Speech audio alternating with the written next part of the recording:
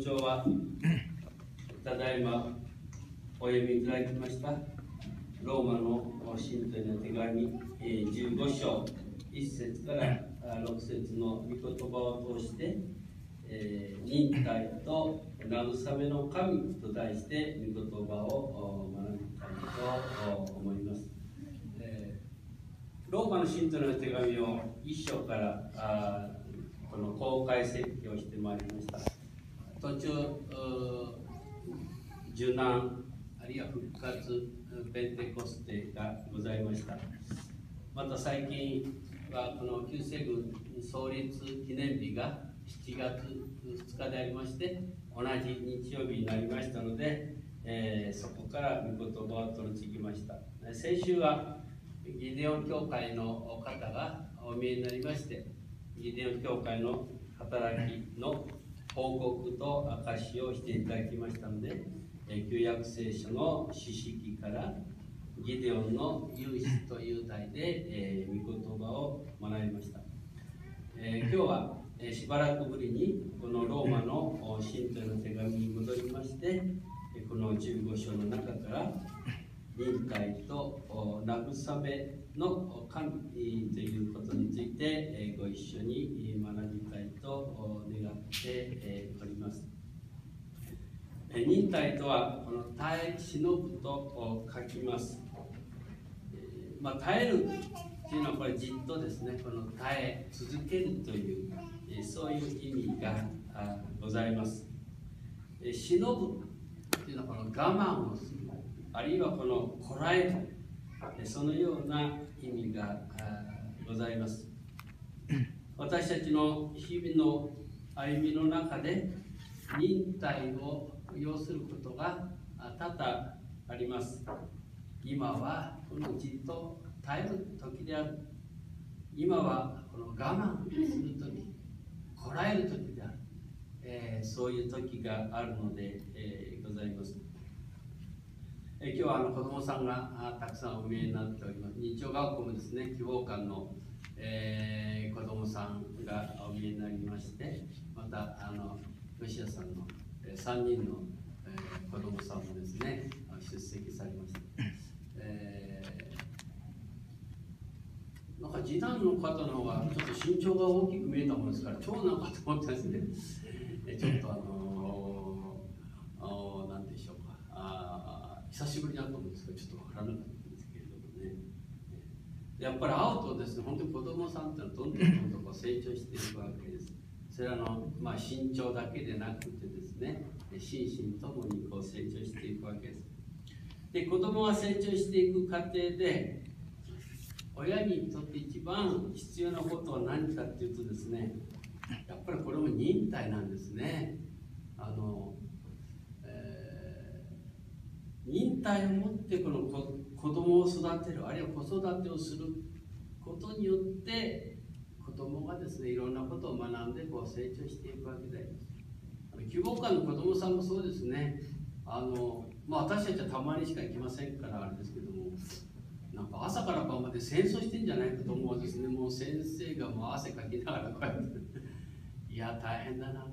でもその中には根底にやっぱり忍耐っていうのがないとですね、ただ怒ったり注意ばかりしてたんではですね、子供さんっていうのは育っていかないですね。そしてこの、成長していくわけです。で、同じように私たちの信仰が成長していくために一番忍耐を持って導いておられるのは神様なんですね。私たちはこの信仰を持った時は血の御子のように本当にですね、このよちよち歩きから信仰を始めているわけです。そして今その過程で今も来てるんですけども、どこかで親離れ、父離れ、神離れをしようとするとですね、そこで間違いが起きるんですね。もう自分は大丈夫だ。もうね、一人でやっている。しかし、そういう時に神様がですね、本当にこの忍耐を持って私たちをこの導いてくださる。そしてあらゆる人生の場面において信仰によってそれを対処していく秘訣をですね、こう教えてくれるわけであります。ですから今も一番忍耐をしておられるのはこの神様であります。まさに神様こそ忍耐の神であります。イスラエルの民の40年の荒野における生活、そこで一番忍耐されたのはこの神ご自身で、ございます。今日皆さんと聖書購読いたしましたけれども、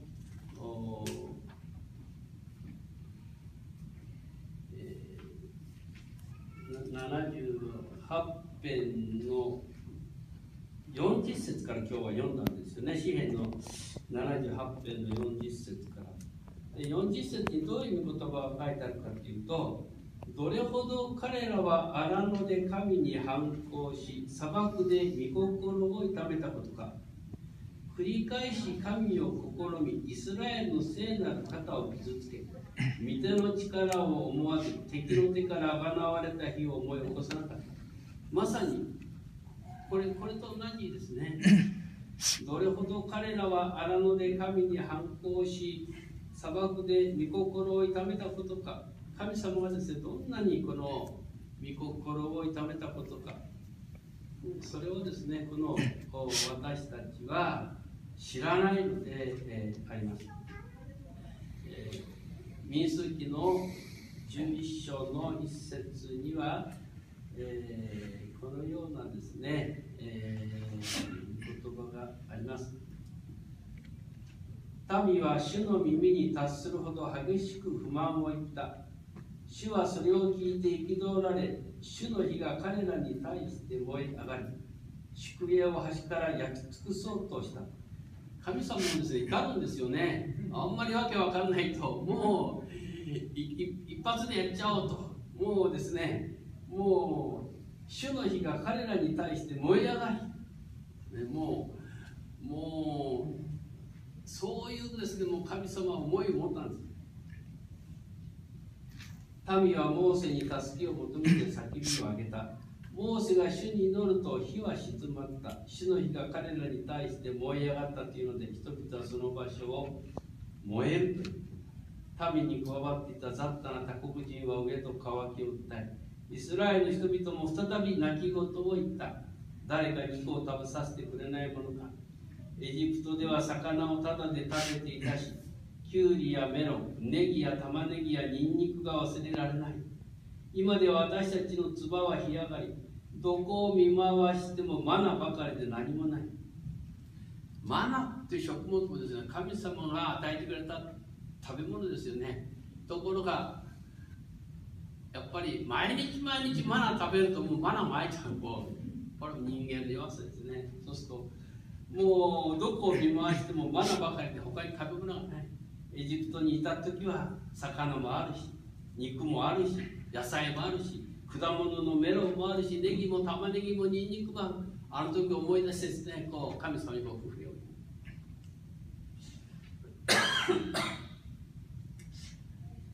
そうするとですね、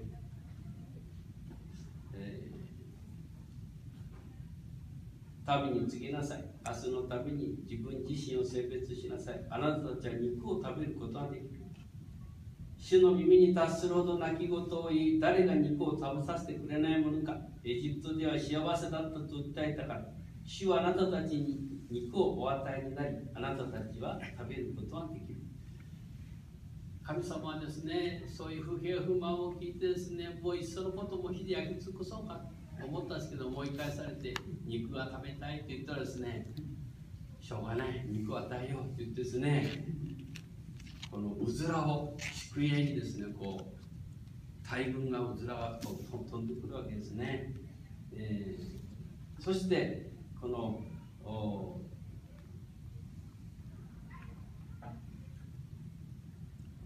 さて主の元から風が出て海の方からうずらを吹き寄せ、宿営の近くに落とした。うずらは宿営の周囲、縦横それぞれ一日の道のりの範囲にわたって地上2アンマほどの高さにも積もった。民は出て行って終日終夜、そして翌日もうずらを集め、少ないものでも10ホメルを集めた。そして宿営の周りに広げておいた。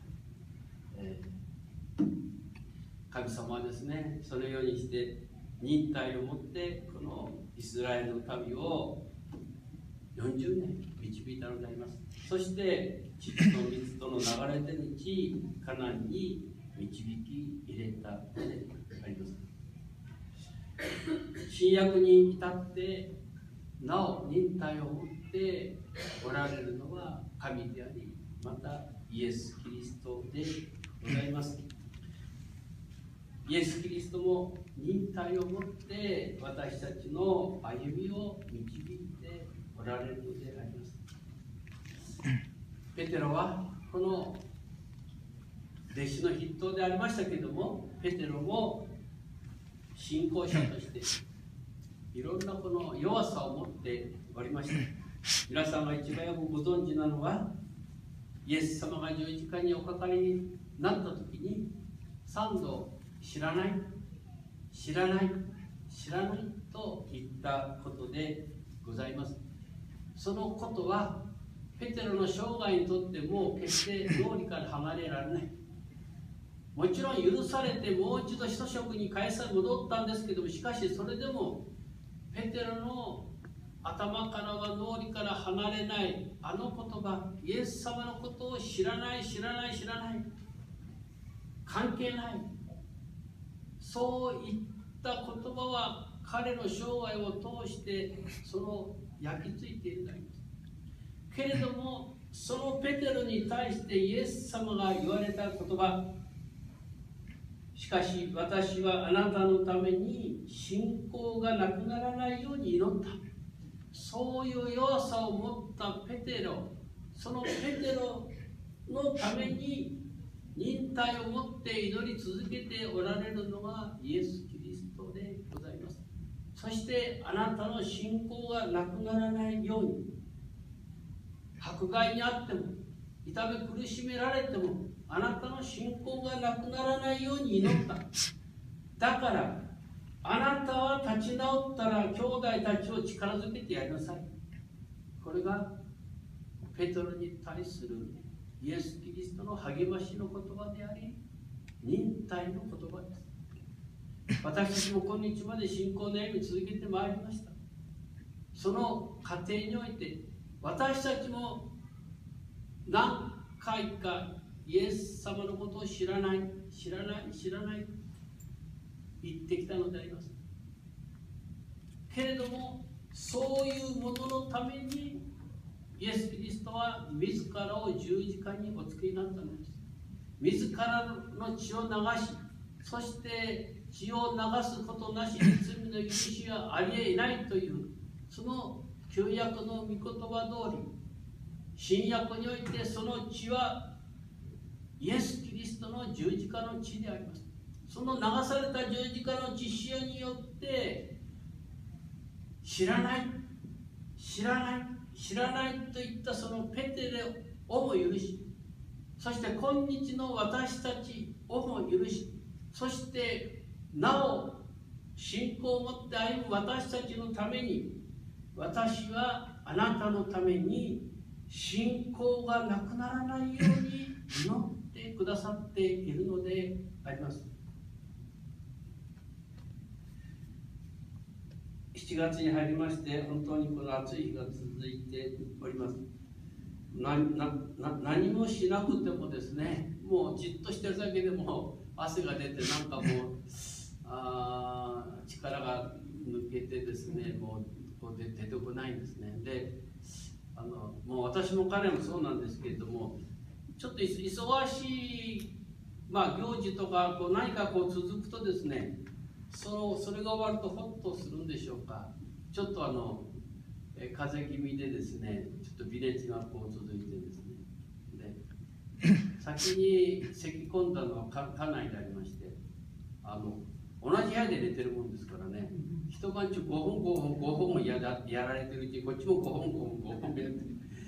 37度2分3微熱がですね、1週間ぐらい続いたんですよ。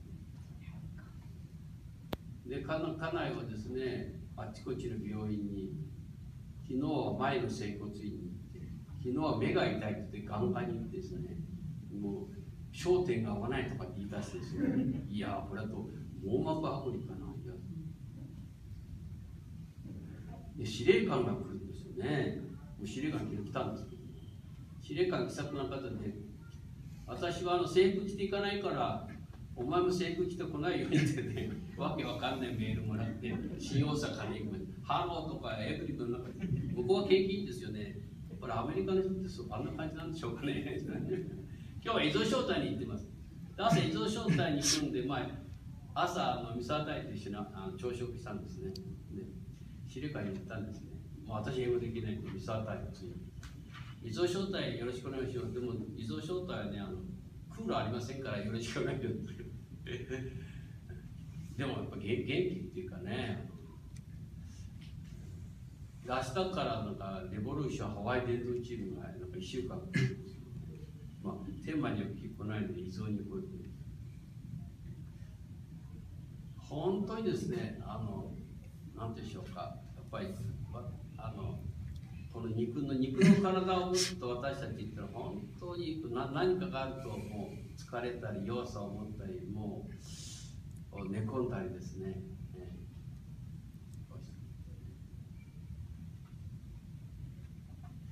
そして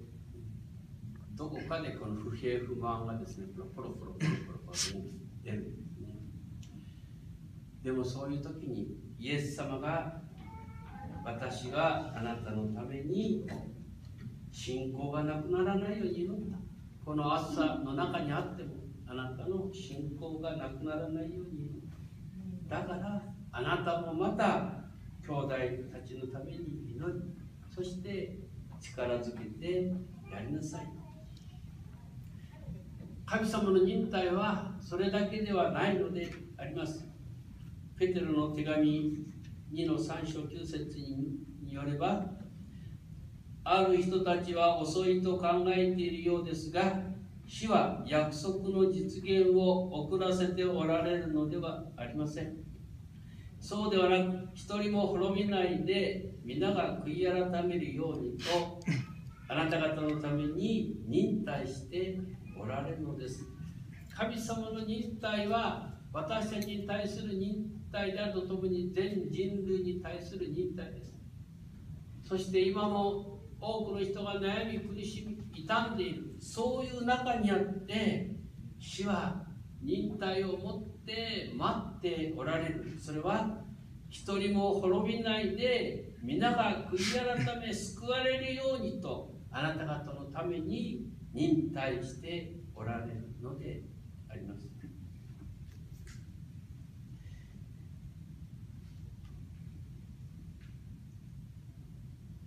忍耐と慰めの神、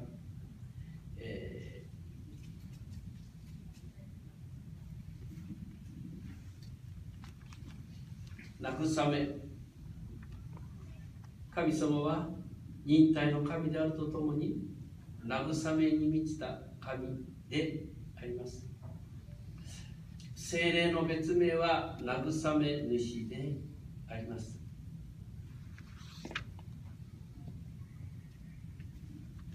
最近この天にお帰りになる方がおりまして、招待から弔電を打つわけでありますけれども、必ずこの神様のお慰めをお祈り申し上げますというこの伝文を打つわけであります。人が悲しみの中にあるとき、その悲しみをですね、本当に慰めるものは何か。言葉としては神様のお慰めをお祈り申し上げますと打つんですけども、しかし人の言葉では本当の慰めの言葉はないのであります。どんなに励ましや慰めの言葉を聞いたとしても心は癒されないのであります。慰めという漢字はこの一番下に心を書きます。私たちの心を本当に慰め癒してくださるのは神であり御言葉であります。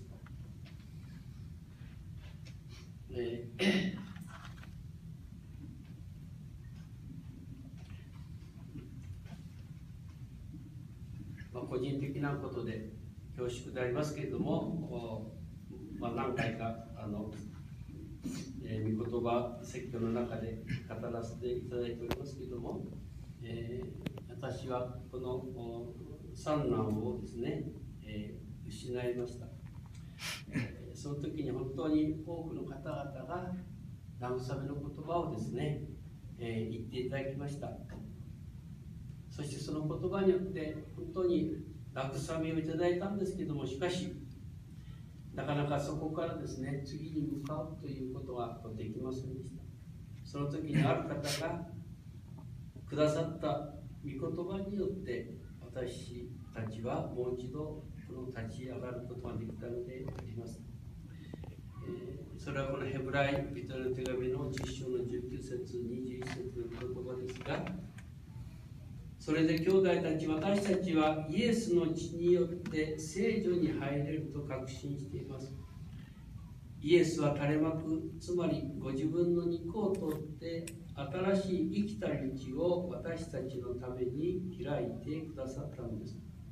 さらに私たちには神の家を支配する偉大な祭司がおられるのですから、心は清められて良心の咎みはなくなり、体は清い水で洗われています。信頼しきって真心から神に近づこうではありませんか。この御言葉をいただいたときに、その方はですね、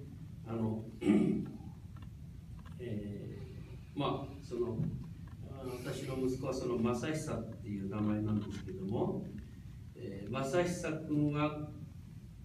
の心は清められて、良心の咎めはなくなり、体は清い水で洗われています。これ聖書では洗われていますですけども、その中には洗われました。信頼しきって真心から神に近づこうではありませんかというところを、真心から神に近づきました。そういうちょっと読み替えて、あえてですね、聖書の御言葉と読み替えたその言葉を送っていただきました。本当にその時にこの御言葉によって慰めが与えられ、そして、前に向かって歩んでいくことができたのであります。コリントの信徒の手紙の2の一章の中に、この慰めという言葉が何回か繰り返して出てまいります。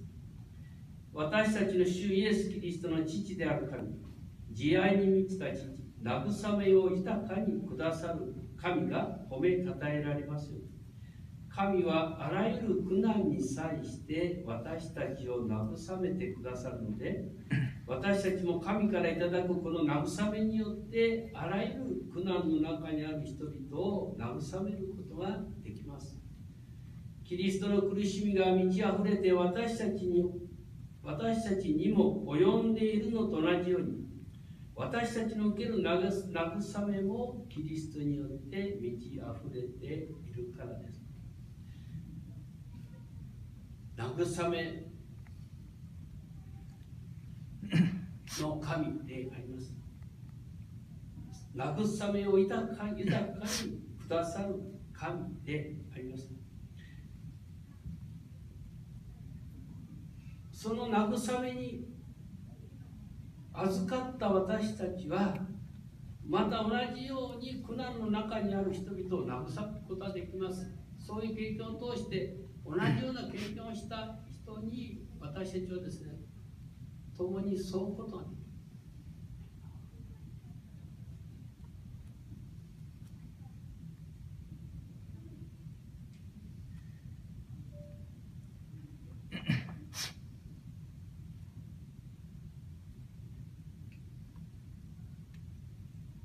今日はこの